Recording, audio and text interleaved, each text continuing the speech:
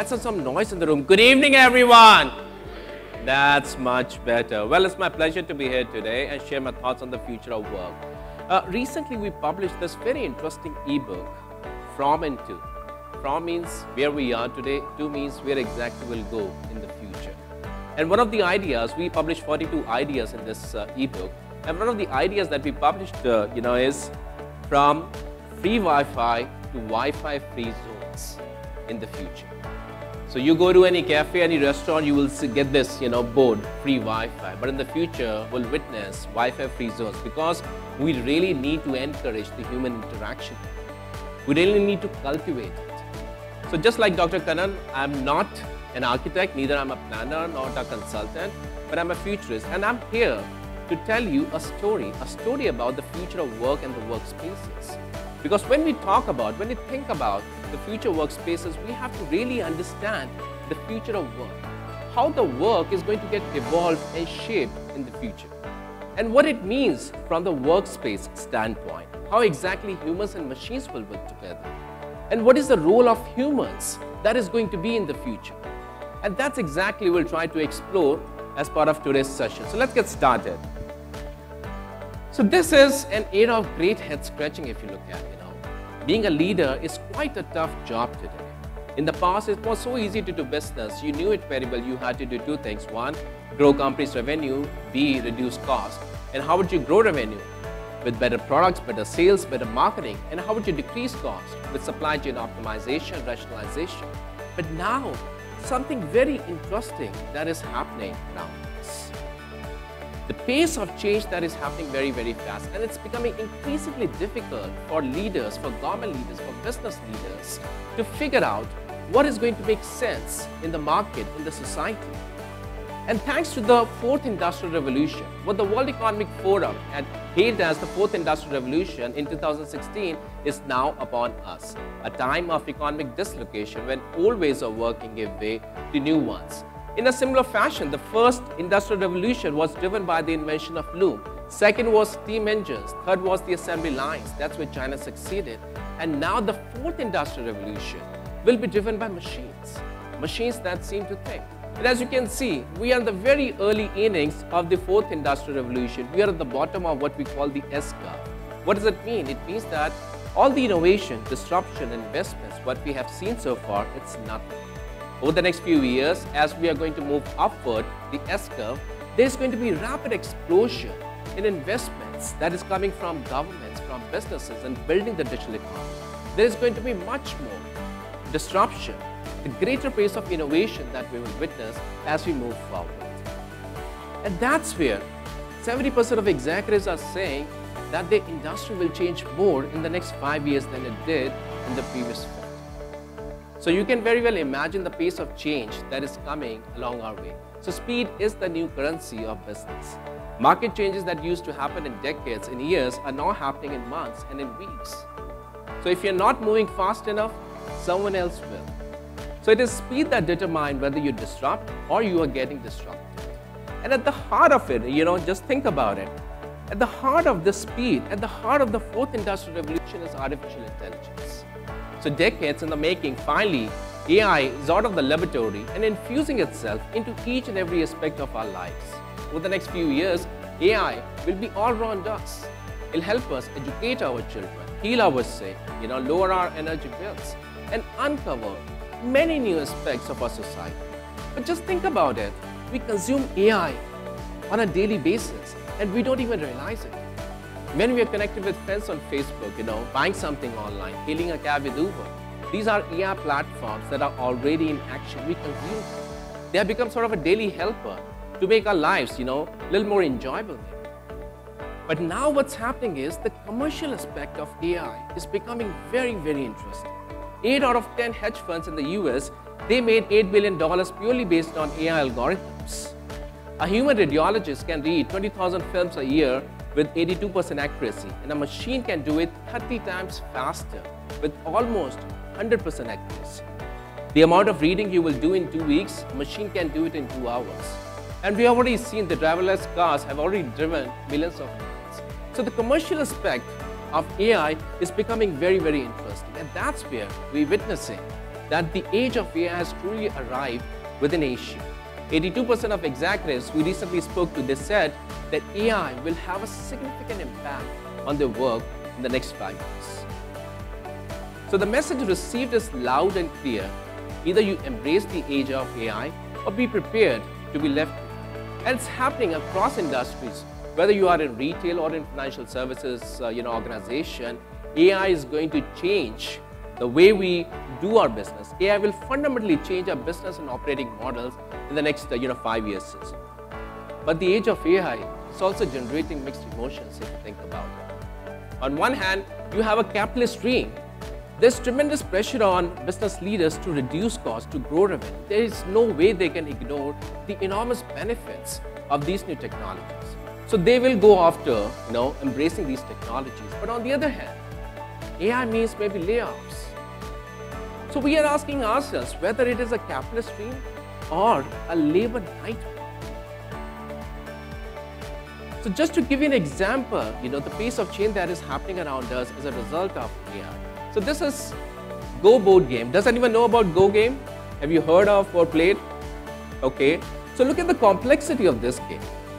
So just to compare it with chess has possible 400 next possible moves, but when it comes to the Go board, 130,000 next possible moves. And the number of possible positions on a Go board exceeds the number of atoms in the universe. I have no clue how many atoms are there in the universe. Neither I can add, number of zeros to it. But the point is, it is quite a complex game. And meet Lee Sedol, who's the Go, World Go champion. And in 2016, the AlphaGo, the AI software, defeated Lee Sedol in the Go board game. And this game has been around for ancient times. It is considered for more than 2,000 years the game has been around. And all it took in AI software just 2 years to beat the World Go champion. This is scary. And this is what Lee had to say. I apologize for being unable to satisfy a lot of people's expectations. I kind of felt powerless. That is the word here, powerless. I was incapable of overcoming it. This is scary. And now in November 2019 only, Lee Sedol had announced retirement. He's only 36 years old. And at the age of 36, he retired from this tournament, from playing, Go game at all. Why? Because he felt that it is not possible to defeat the machine at the end of it. So definitely, all this making us very, very scary about the future of work. Especially on top of it, when you have renowned institutions like Oxford claiming that 47% of jobs will disappear over the next 20-25 years. So all this making us rethink the fundamentals of our institutions and the very nature of work itself. So this is an interesting site. Will robot take my job? So just you go to the site, type your job title, it'll tell you what is the probability of your job getting automated in the future. So I looked at this title of architects. Any guesses what is the probability of architect as a job getting automated over the next 5, 10, 15 years? Any guesses? 100%? Okay. Who else? 20, 30, 40, what do you think? 130%, okay. 95%, okay. I'm sorry to disappoint you. Only 1.8% is the probability of architect as a job getting automated. And there's a reason for that. And you know what's the reason? The reason is when it comes to the future of jobs, there are 3 scenarios what we really need to look at. The job automation, the job enhancement, and new jobs creation. Unfortunately, 90% of today's conversation is happening in the job automation bucket. That's why you keep seeing media headlines that robots are coming and they're going to take our job. That's why there are so many predictions that prevail in the market today about the loss of jobs to machines. But we believe 90% of tomorrow's conversation is going to be in these 2 buckets: job enhancement and new jobs creation. And as per our estimates, only 12% of jobs are at the risk of being taken over by bots. Only 12%. But still, we are talking about millions of jobs globally. So yes, there will be job losses. But what's more important is 75% of existing jobs are going to get enhanced with new tools and capabilities, which means that your job remains, but the job description, the performance metrics, the outcome levels are going to get altered with new tools and capabilities. And then 13% of net new jobs will also be created in the future that no one usually talks about. So the point is, we tend to confuse, the issue is we tend to confuse between a job and a task. So if you're an architect, that's your job. So what do you do as an architect? You perform number of tasks, from design to creativity, to interacting with clients, and number of other tasks that you perform. And now, with the new machines, some or many of these tasks will be taken care of. And that's going to happen for good. Because now you as an architect can focus more on what really matters to your clients, what really matters to the futuristic ideas. So you can be more focused on innovation, you can be more focused on work that really matters. So during the networking hours, if you're going to interact with folks around, ask them, what task do you do instead of what do you do? That's more important. We have to look at the task of a job that are going to get automated in the future. And talking about new jobs, if 10-15 years ago I had told you that there is going to be a job of Twitter data wrangler in the future, you would have laughed at me. But we have witnessed over the last 10 to 15 years with the rise of social media, digital platforms, new jobs emerged, jobs that we never thought of. So why the future is going to be any different? So that's why in 2017, we did this report, 21 Jobs of the Future, a guide to getting and staying employed over the next 10 years. So based on various trends, demographic, economic, social, technological, political trends, so we looked at various trends and came up with these 21 jobs that do not exist today. But we believe that these are the jobs that will become cornerstone of the future of work. And we have placed these jobs on a scale of time horizon of 10 years, and then based on their tech centricity. And as you can see, some jobs are highly technical in nature and some jobs are not technical at all. One of my favorites is walker-talker. Walker-talker in a world of digital, first, we need humans. We need someone that you can walk with, that you can talk to, right? So walker-talker, just like, you book your car on Uber, in a similar way, there's going to be a platform through which you are going to book someone else's time. Someone who's going to come to your place, can walk you with, and definitely can talk to you whatever you want to talk about. So that is going to be the walker-talker role that we have created. So based on the huge success of 21 jobs, so what we did, 21 more jobs of the future. So everything remains same in terms of tech centricity, in terms of time horizon, but now we have 21 more ideas. So now in total we have got 42 ideas, and they are not science fiction. Some of these jobs we have already witnessed emerging in organizations. For instance, man-machine team manager. So if the future of work and workforce is going to be hybrid, we need someone who can manage machines as well. So man-machine teaming manager is going to be the new role that has emerged in Cobalt Robotics, a robotic company, as a robot manager. So definitely these two reports are available in the public domain. In case you want to have a look at it, definitely will give you some food for thought, the kind of jobs that will potentially emerge in your client's organization as we move forward. So how to beat the scary bots? What exactly we really need to do? So machines, there is no doubt that machines are going to become smarter and machines are going to pick up a number of discrete tasks as time goes on. But humans still need to apply. How exactly we are going to beat the scary bots? Any thoughts? Or can we beat the machine at the end of the day? That's an interesting one. Any other thought? How to beat the scary bot? How exactly we are going to beat machines in the future? Absolutely. So we don't need to beat the machines in the future. We have to work alongside machines as we move forward. So we asked organizations about various skills that are going to be important in the future. And as you can see, robotics and AI came at the top, which is not a surprise. But what's more interesting is soft skills, communication, problem solving, leadership. 80% of organizations are saying that these skills are going to be very, very much important in the future. So just think about it. It may sound counterintuitive, but in a world of pervasive technology, things that you and I and all of us do naturally, but computers struggle with, will become even much more important in the future. Bots, they can't dance, they can't raise the child, they can provide a comfort to the patient, they can certainly help but they can't do it. And that shall remain the case at least for the next several years. So the future of work won't be about beating the bots, but rather how to become a better human. How exactly we can double down on human-centric skills. Even some of the most, important jobs like data science or big data, so even these jobs require soft skills, because as a big data scientist, you should be able to tell a story.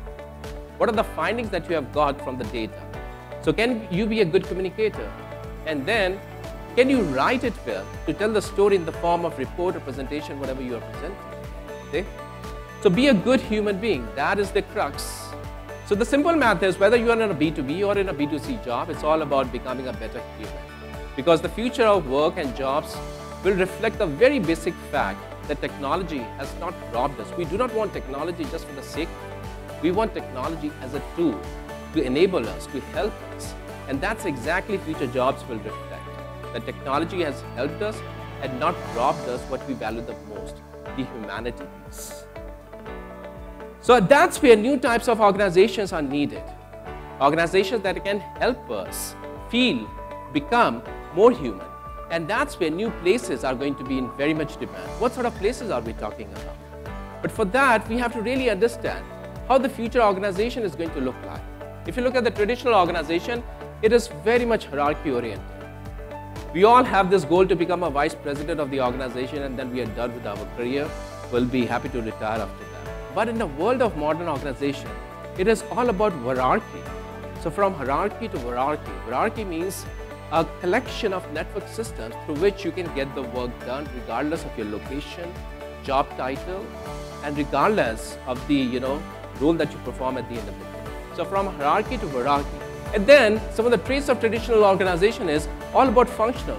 Traditional organization work in silos. You have various departments, every department is busy managing their mandate. And they are homogeneous, intuition-based, centralized. So the power, the decision making is very much centralized. Only handful of people are taking decisions at the end of the day. But now, in our world of modern organization, right, we all will be responsible to take decisions. We all will be free to take decisions for the work that really matters to us. It's going to be more social, more mobile, more nimble, adaptive, collaborative, dynamic, community. So that's how the structure of a modern organization is going to look like. And that's where organizations, if they don't embrace the structure of a modern organization, obviously they are going to be left behind. Because talent will move to organizations where they find all these characteristics that are going to help them stay within the organization.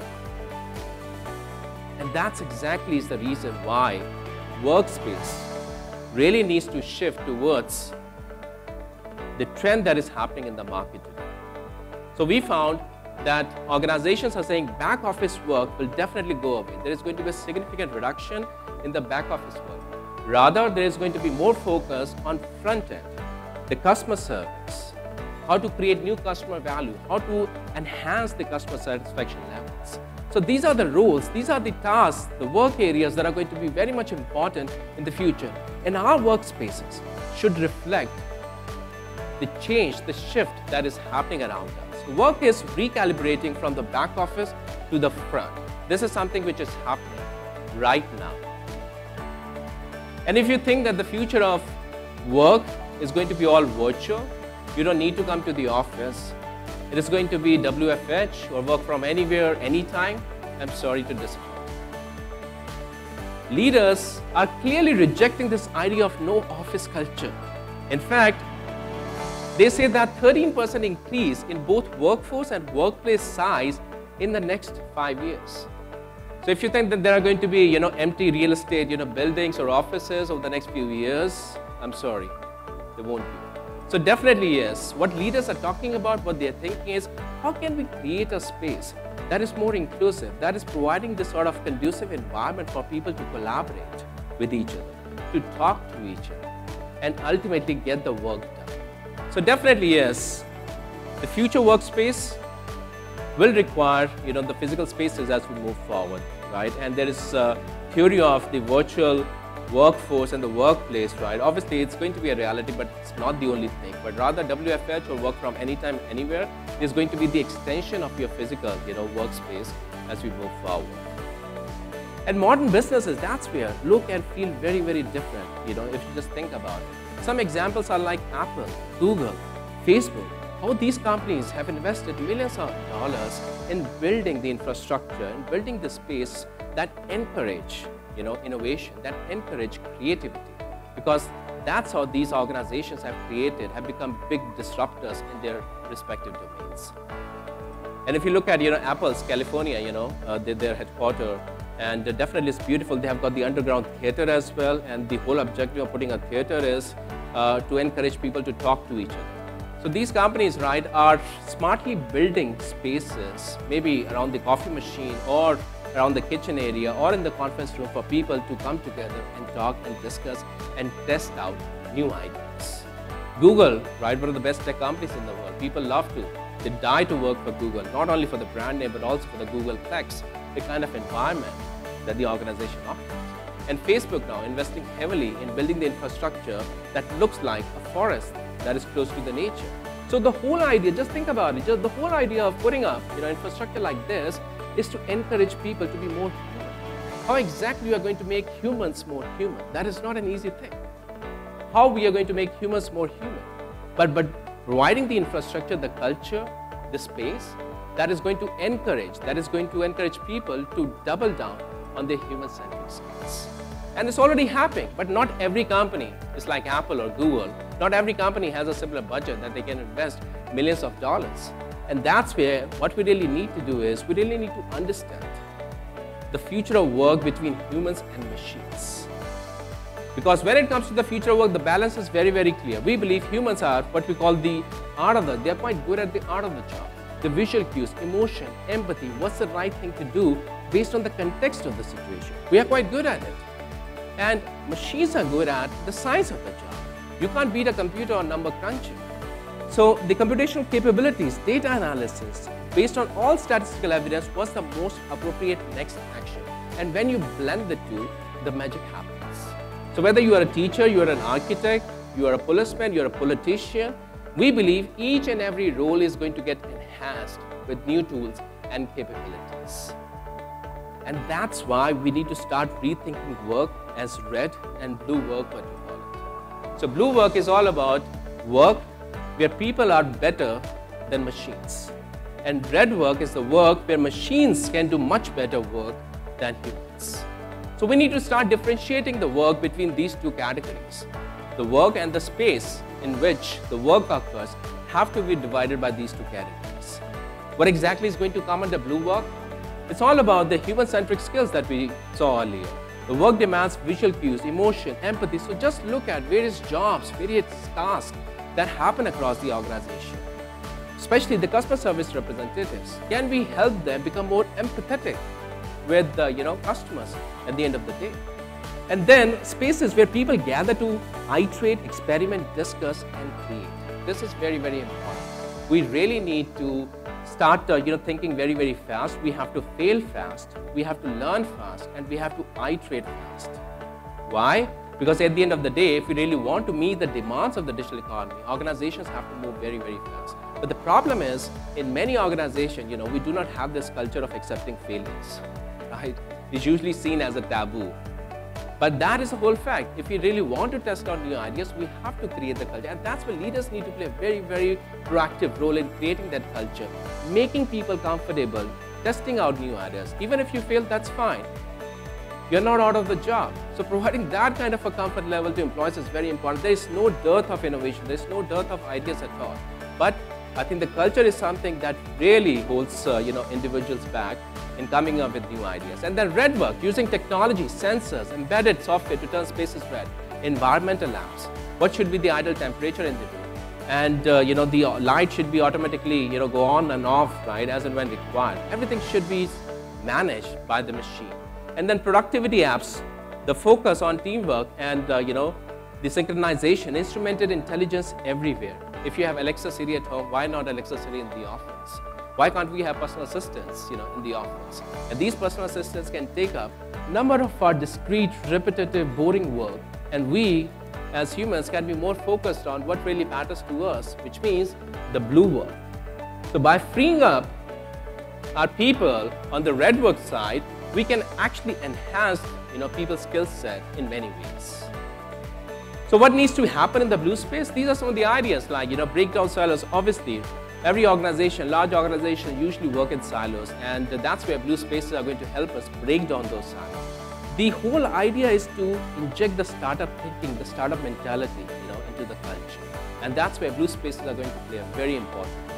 And craft new narrative. In fact, we suggest dedicated blue zone can be run as entities in their own. It is not just a department, it is not just a small initiative, but rather a proper entity that organizations can run. And spaces should reflect the blue work that is happening in organizations. And bring the machine into the red space, right? Ultimately, if you look at one of the most frustrating tasks for any employee is to find an empty meeting room in the office. So you have to book it, you have to first of all find it and then book it. It takes a hell lot of time. It can be a little frustrating, especially if you're a very busy organization. So that should be done automatically. That should be taken care by machine. So you have now, softwares like cloud booking that can help you manage this stuff. So all I'm saying is we really need to free up our employees, our people, from the boring, frustrating, repetitive work so that they can be more focused on the blue work side. And then instrument intelligence, as I said earlier, Alexa, Siri, we should have our personal assistant. This is what we believe that's going to happen on the red work side, where your personal assistants, each and every employee will have his or her personal assistant. That personal assistant will manage most of your schedule, from filling up the timesheet to adjusting the temperature in the room. And you can think of any repetitive or any boring task, machine will take care of. And how exactly we are going to pick our process target for red spaces, for red work. How exactly we are going to do it. So these are the 4 principles we suggest organizations can follow, which means highly repetitive tasks. Tasks that people do across the organization that do not provide any fun. It could be order entry, invoice reconciliation, tasks that people do at scale across the organization. So these tasks should be taken care of by machines. And tasks with low demand for human judgment. If there is any process, any tasks, follow a flow chart, if this, do this, if that, do that, should be taken care by machine. And then tasks requiring low levels of empathy. The order entry doesn't require any empathy. It requires accuracy, the high level of accuracy. So definitely, if there is any process, any tasks that require low level of empathy, machines are good at it. And tasks generating huge volumes of data. Whether it is coming from sensors, we do not want humans to do any data collection or analysis at the end of the day. It should be taken care by machines. So these are the 4 principles that you can follow in identifying the red spaces in the organization. So just to summarize, at the center for the future of work, we are of strong belief that humans will continue to be at the center of the future of work. And that is exactly why we really need to create spaces that should reflect both humans and machines. How exactly the two will collaborate and how organizations can adapt to the age of AI. Because in the absence of which, I'm afraid, we'll continue to build spaces only for humans, only for machines, but what we really need is the amalgam of two, the blend of two, and our spaces should reflect that, which means how red spaces are going to complement the blue spaces at the end of the day. And definitely, as we move forward, right, in the future we believe work will change, but it won't go up. A world without work is nothing but a fantasy that is no way going to be reality over the next 10 years. So I'm not much worried about what's going to happen in 2050, whether robot army is coming and they're going to kill all of us. I'm not much worried about it. I'm more worried about 2030. What's going to happen over the next 10 years or so. And if we can manage the next 10 years well, I'm sure we should be fine in the next 20 or 30 years. Because the ultimate success, future is already here. The ultimate success requires an open mind, perseverance, and courage. So that's my story. Thank you very much.